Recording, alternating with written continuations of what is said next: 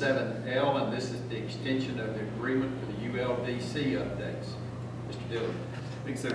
Again, this is a request to extend the contract currently between Lowndes County and the consulting firm of Goodwin Mills Kaywood, specifically Mr. Glenn Coyne and his supporting staff, for those updates to the ULDC and additional technical assistance. The contract proposed to be extended under the same terms, conditions, as rates as currently in place, and shall extend the contract from its original end date of December 22nd, 2021 to December 31st of 2022, consistent with the provisions of Article 5, Paragraph 3 of the original contract. Any questions for Mr. Dillon?